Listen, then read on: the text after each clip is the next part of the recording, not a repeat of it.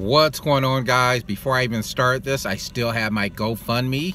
It's down in the link below, so if you want to help me get to Iceland, check out that link. All right, time for the video.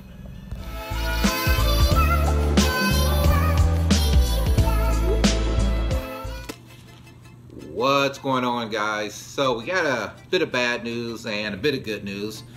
The good news, I got something in the mail, something I've been waiting on. A few weeks back, I went and applied for my passport because I want to take this trip to Iceland. Well, we got my passport back and I don't see my birth certificate, because with your passport you send in your birth certificate and I don't see it. But we'll have to figure that out later. But let's see what we got in here if I need to cross out some of this information. I love the picture. That's my "don't mess with me" picture. I'm trying to get that glare off. But we got the passport, so we can start planning our trip to Iceland. But here's, I'm just looking through this. Maybe I should like do this so I can actually see it. There we go. So anyway, that picture is just cracking me up. I totally look like a criminal, man.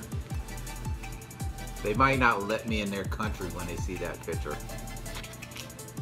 But I applied for the passport. We got that in the mail today, and I have been waiting for the passport to come so I can get my tickets to Iceland, right?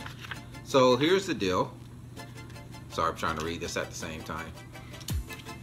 But that's my passport right there. Let's put that away. So I went on to Iceland Air, their site, today, and there was a direct flight that I had kept looking at, which went directly from Cleveland to Iceland. It was about 6 hours, 45 minutes or something. I went in today because got my passport. I'm ready to book it. No longer exists.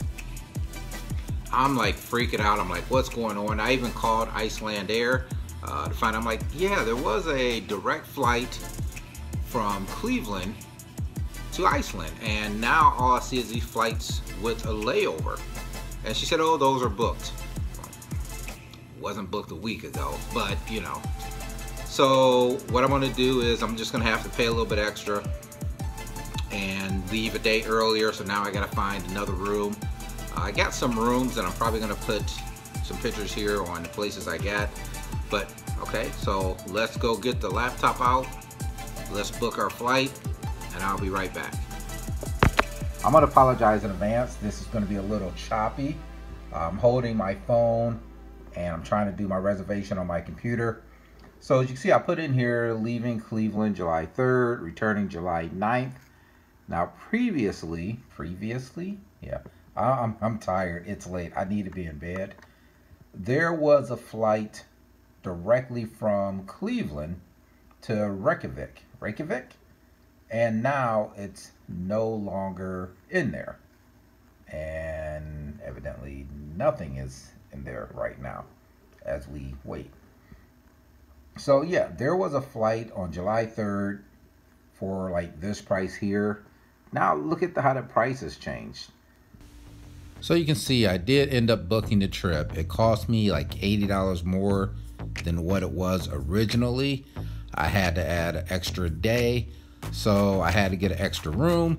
So yeah, this is adding up really kind of fast. Yeah, so that's what's going on. That's where I'm at right now. Like I said, I'm not trying to sound like a little whiny bitch. I hope I'm not coming across that way. I was just a little disappointed that my flight that I originally looked for was gone and I had to book something else, and it cost me even more money. This trip is really starting to rack up on the money there, but it is something I want to do.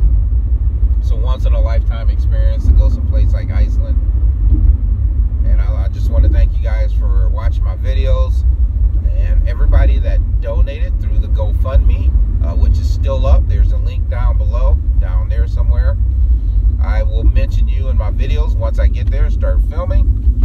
And I gotta make sure I'm not about to get hit by a car here. Yeah, so that's it. And until next time,